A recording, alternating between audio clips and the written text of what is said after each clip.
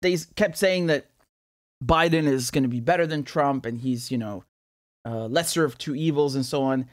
Man, if Trump pulled out those troops from Somalia, why would you send them back? In that regard, you're actually worse than Trump. Although, let's not kid ourselves here, please. Trump, people think like Trump was some kind of anti-war, anti-establishment guy. No, he's not. He didn't pull out all troops from Somalia. He still kept some there, because that's how it is. It's like with Syria, people think that he pulled troops out of Syria. Are you high? He just moved them to the oil fields. That's all he did. He literally just moved them to the oil fields.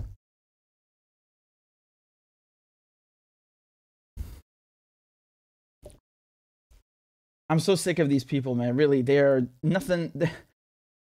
They're good for nothing arms peddlers. That's it.